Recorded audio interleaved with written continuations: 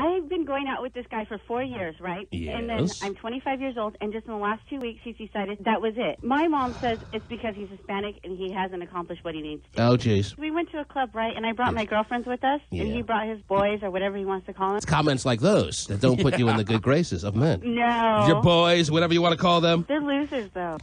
Okay, T-Man, listen. Are you always this demanding? Do you always have to preface everything by saying, listen? No, I'm usually not this demanding, but I've listened to other people call into your show, and if they're not demanding, they really don't get anywhere. You're the kind of girlfriend. I'm surprised he made it 4 years, because after a week, a man would walk up to a brick wall and just start pounding his head against it. Why am I with this freaking woman who doesn't shut up?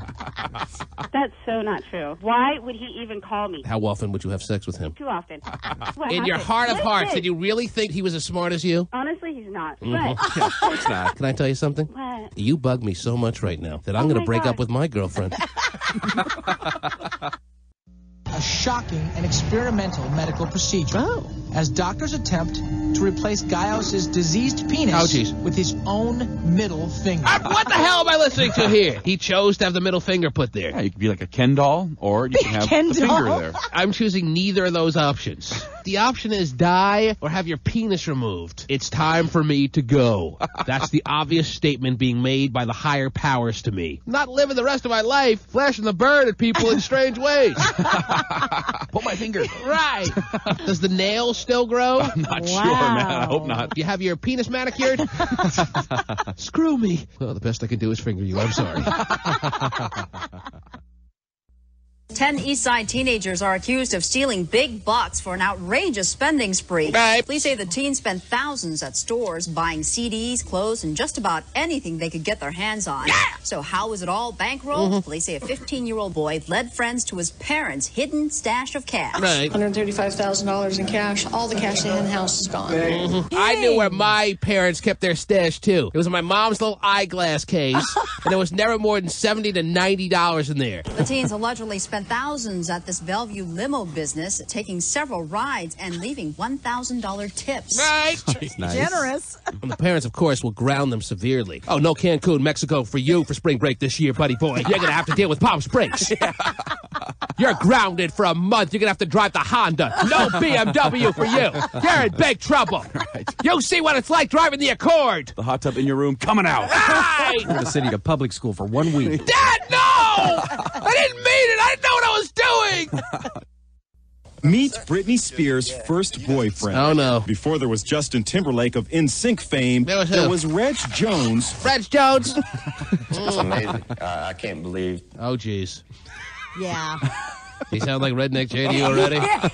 You want to know about me and Brittany? The ride. I just enjoyed the ride. Ba, ba, ba, ba.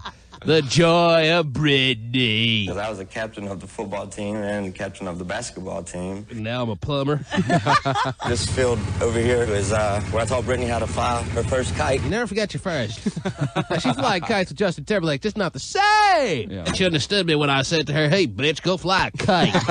I think she's over the flying kite stage, dude. All right? Come on the road. She's not doing that in Chicago. I don't think she's headed outside flying kites anymore. Her people do that for her. Hey, right. can you fly a kite? I would like it a little higher, please. I'm not really enjoying the afternoon enough.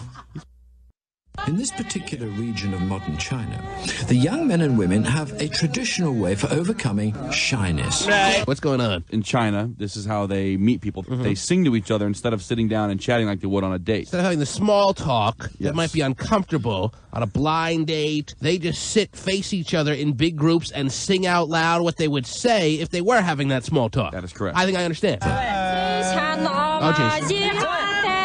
Oh, boy. I am a Scorpio. I live alone. I have 6 cats. I love water sports. Oh, now it's the men's turn to respond. We have big slugs. Oh, don't you dare. And the reply might be about property. The number of tractors in their village, for instance. Oh, boy. Terry, how many tractors have you had in your village there? Men don't keep journals. Men do keep journals. It requires too much patience. Obviously, this has struck a chord with you. Why? Is there someone close to you that keeps a journal or a diary? My husband. Ah, yes. How old is your husband? 41. And how long has he been keeping a journal? Since he was 14. Mm-hmm. He has levels of sensitivity that go way beyond what is normal. Oh, I can't wait to get to the journal tonight. This was a doozy.